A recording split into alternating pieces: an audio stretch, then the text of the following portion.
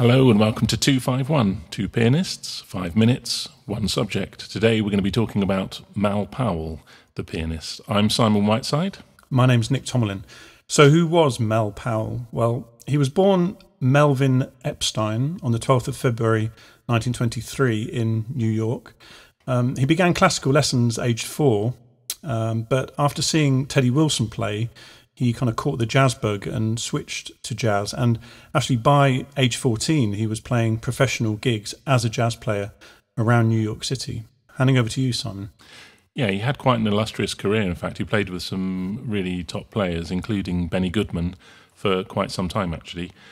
But his career was varied, and he developed muscular dystrophy at some point, and that made it very difficult for him to tour. Although he was still able to play the piano, it was more affected his lower limbs. To start with, he had to walk with a stick, etc. But his early career, from 1939, he was working with Bobby Hackett and George Brunies and Zutty Singleton. And also he was writing arrangements for people like Earl Hines. And in fact, that's when he changed, in around 41, he changed his name from Epstein to Powell. He spent quite a lot of time on the West Coast as well, and there's some really good albums from that period. And I've certainly seen a photograph of him overlooking, I think, the Macambo Club from his house in Hollywood. But it was later on that he became interested again in classical music, and he started to develop as a composer, and he ended up going to Yale University and graduating from there. And he studied with Paul Hindemith.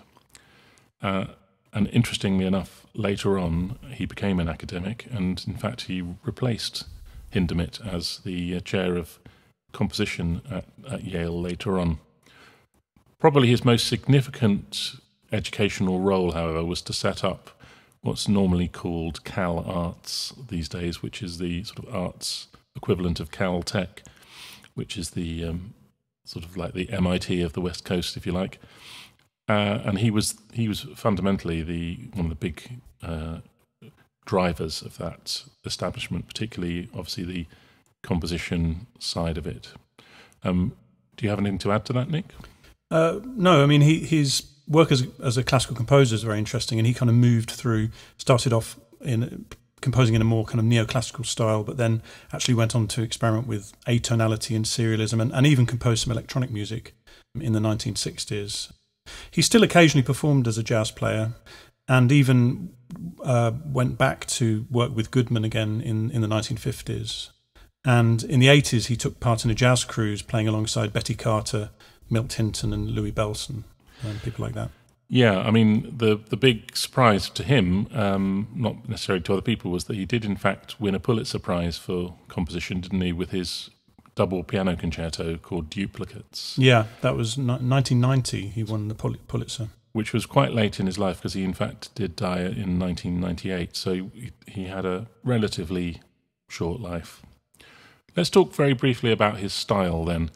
Fundamentally, for me, what's interesting about him is he's a sort of transitional player.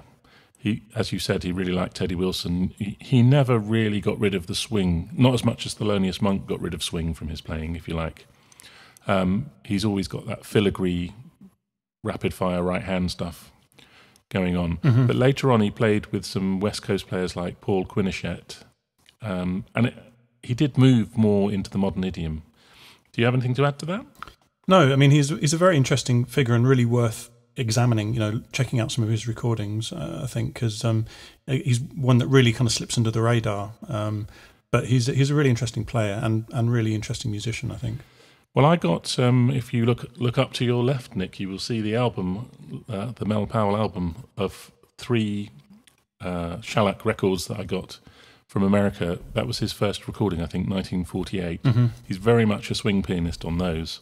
By the end of his career as a jazz player, he has developed into a more modern-sounding player. Mm.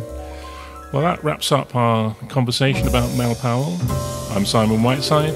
And my name's Nick Tomlin.